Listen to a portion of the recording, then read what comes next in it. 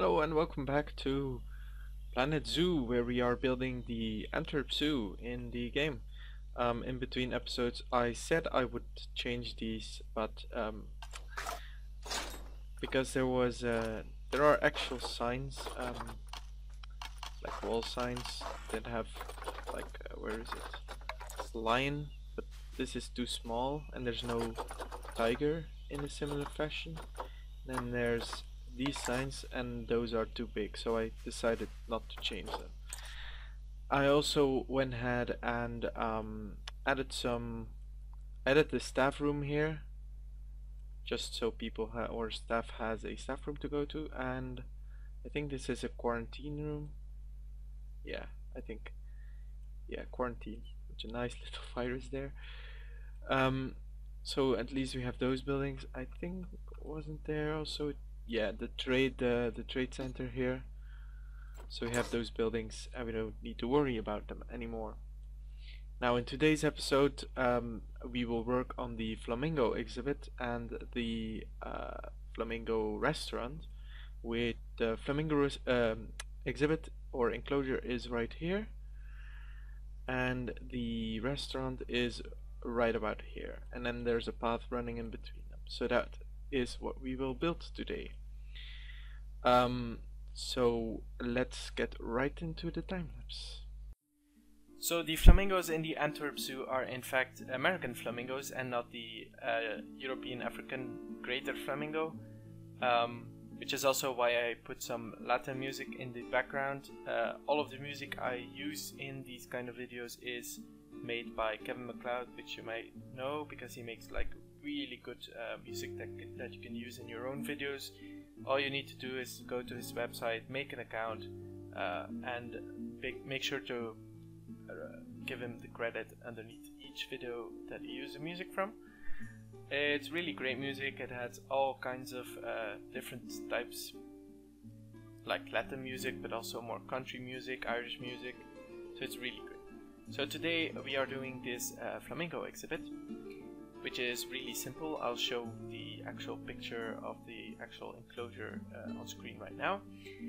It's really simple. It's basically a pond and some plants. I might even say it's kind of bland. It's the first enclosure that people see in the zoo, but it's not really that special. It's just a pond with some plants.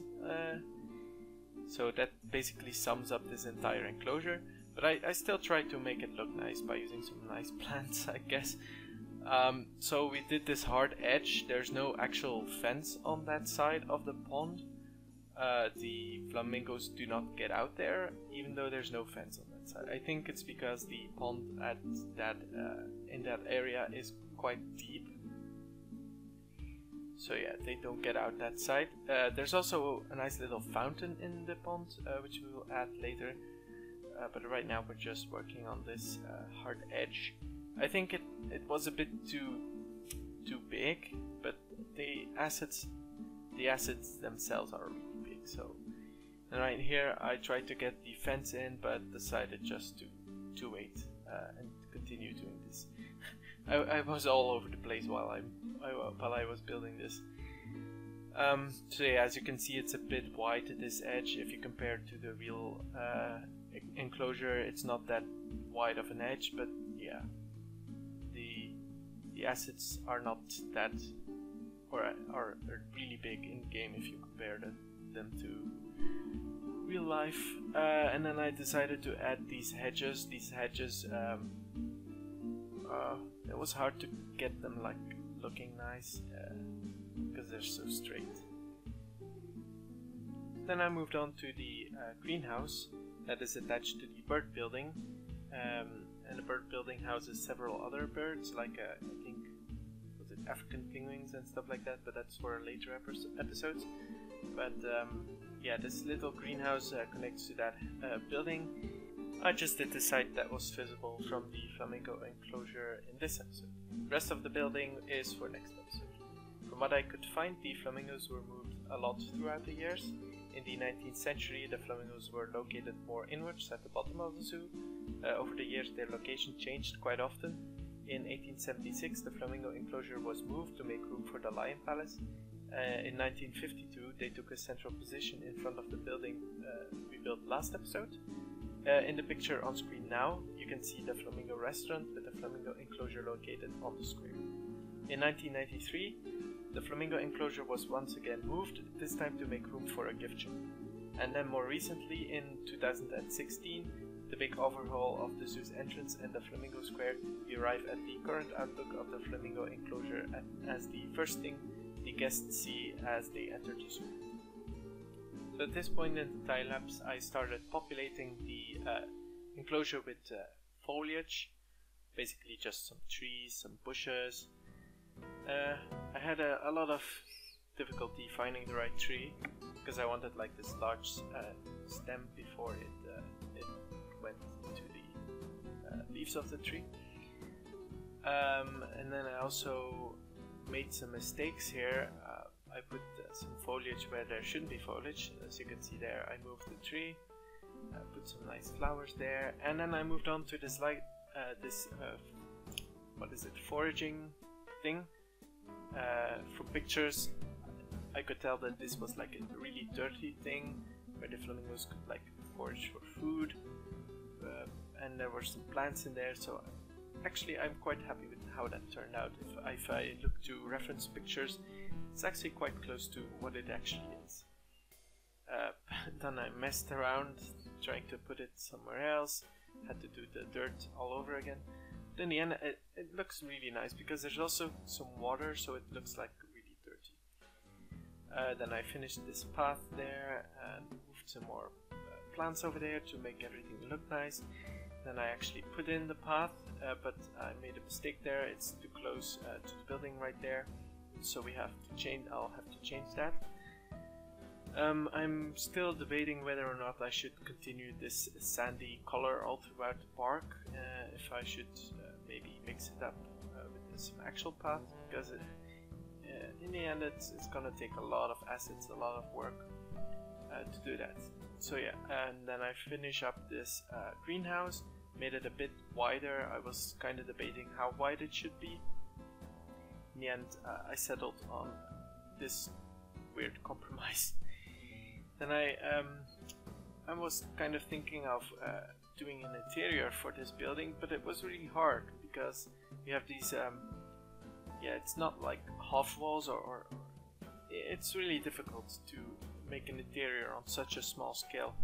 I actually discovered that my zoo will not be a 1-to-1 scale, but more like 1 meter in this thing should be 2 meters in real life or something, so it's not really, it's 1 to 2, yeah. So that's the kind of entrance to the where they stock the birds, I guess. But they keep the birds inside in wintertime, I guess. The path was really a pain in the ass as always. Such a great game as Planet Zoo, placing paths is really just a pain in the ass.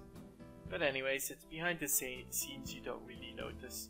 You only see the weird path glitch when the zookeepers actually go inside the exhibit. Then I put this like nice little blue roof on top of this building. Might have to change that once we actually do the building itself. Yeah, I think for now that will do. And then I needed to figure out the right height here and put in this. Yeah, I might change this as we actually tackle the building in the next episode. But for now, this was good enough for me. So then I moved on to the next thing in the second here, and that was putting in some more foliage into the dirty foraging spot, and then putting in a fountain right here. I messed a bit with the different strength for the fountains, settled on the medium one I think, and then I moved on to this path right here. So this is actually where the exit of the zoo is. There's like this round thing, but I think that was one of the last things I did. I decided to start on the Flamingo Restaurant and then move it in the right spot. So let's talk a bit history here. Flamingo Restaurant was built in 1893 by Emil Thielens, who I mentioned in the previous video already. There used to be a Swiss chalet on the spot where the restaurant stands today, but as part of the large construction projects at the fin de siècle, the end of the 19th century, it had to make way for a new restaurant. The architecture style of the building is described as Neo-Louis XVI in reference to Louis XVI, the King of France, who was beheaded during the French Revolution. Throughout the years, and especially after the Second World War, the building was tweaked a lot. The interior was changed quite often, and the terrace in front of the restaurant was made wider.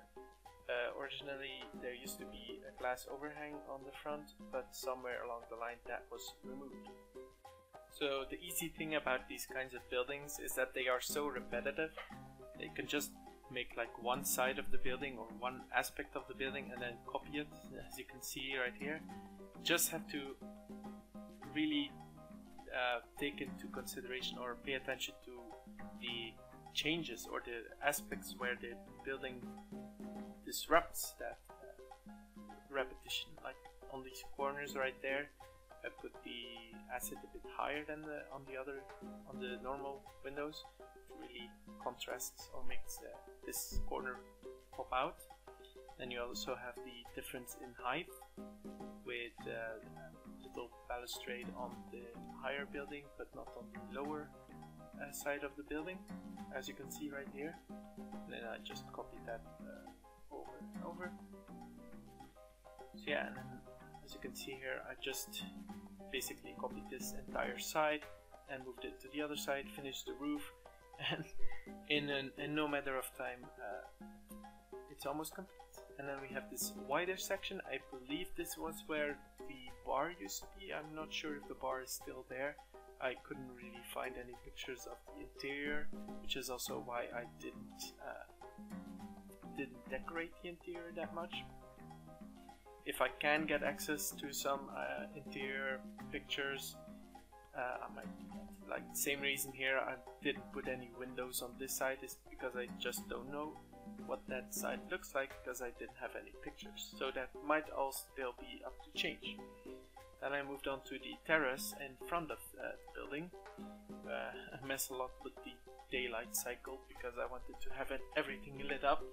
It turned out there's like no good angle for the sun to light up the terrace, which is a shame. I think you should be able to like move the sun to where you want it to, but that's not really that realistic if you think about that. I was kind of thinking of doing the interior there, but decided not to. And then I looked, I tried to put in I moved on to the flower bed in front of the and next to the building. I tried to do it up to scale, but it was really difficult. If you don't have like no good reference pictures, then you only have to go off of Google Maps and Google or the few Google Street View things that are inside the zoo. It can get really hard, but I think it turned out really well in the end, because even though there's not much pictures and stuff like that, I just use my imagination, and it still turns out really nice and has the same feel as the zoo. I think that's one of the big takeaways or big things from this series, is that it might look like the actual zoo of Antwerp, but there's still gonna be a lot of differences with the actual zoo because of like just limitations of the game. So I actually lined up the building. I actually had to take out my my ruler and put it on my screen and look where the building was kind of located in like comparison to the bigger building we built in last episode. And it turns out it was actually perpendicular, like 90 degrees angle there, so that turned out really nice. I could just do that and move it where it should be. I think in the end the actual Flamingo Restaurant turned out bigger than it actually is. If you compare the scale, I think it's actually quite a lot bigger, but I hope that won't give me any issues in the future, because a lot of the areas it's now taking is actually where the path should be, but don't worry about that. We'll just wing it. No. I think it turned out really nice. And as I said, I continued this flower bed, going off of the Google Earth or Google Maps images, which might be out of date by now, but these are the kind of things that change a lot. Like these kind of things, like flower beds and plants and stuff. They tend to change that every now and then. But as I said earlier, it's not my goal to make a perfect representation of the zoo, but just the general layout, the general look of the building. If we get a flower bed wrong, who's gonna care? I mean, if you care about that kind of stuff, I'm sorry, but yeah, I think it was accurate to what I saw on pictures and on Google Earth. So I basically copied the same plants over and over again.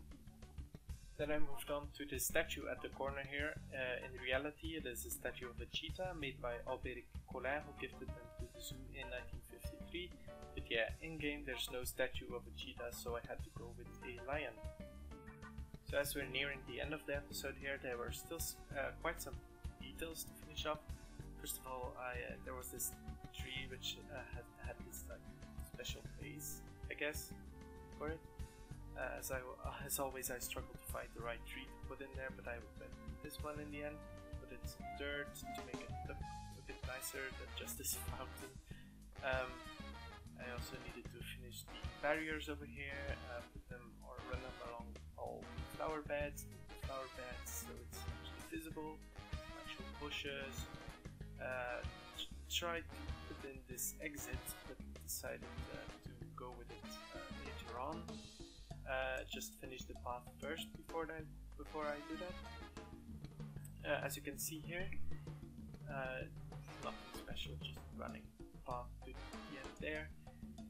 And then I came back to this exit. So it's like this circular thing. It's a one-way thing. As you can only go through it like one way, because it's meant as an exit to keep people from going into the zoo like through that path. It's actually possible at a zoo to have exits where they come out. So of course, like visitors will also go in the zoo through there. Then we had these bushes, and that was basically the last thing I did on camera. I added some more bushes in the background and stuff like that. Yeah, let's move into the live game now, where I have put the flamingos into their enclosure. So let's have a look. So we are here in the game, and the flamingos are in their exhibit. I had to do some small changes.